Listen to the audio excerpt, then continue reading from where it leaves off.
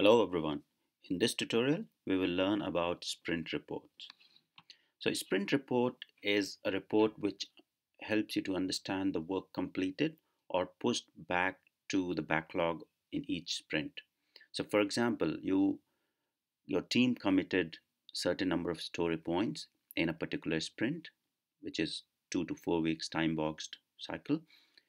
And out of those issues, say for example you committed 10 issues to be completed, and out of those 10, got or two were not completed and 8 got completed. Then sprint report for that particular sprint is the report that you'll be looking for to see the details, what was completed, what was not, and it keeps track of each sprint, um, what has been pushed in the further sprint.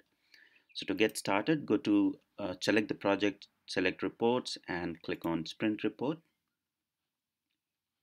And you need to select the sprint for which you want to look the stats. So for example, I want to see what happened in sprint 1.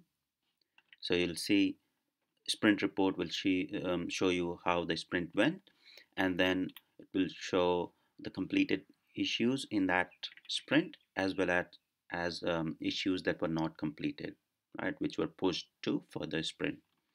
Then if you want to see next sprint, you can select another sprint and it will show similar things. So nothing was completed in sprint 2, so it's showing all the issues that were not completed, right?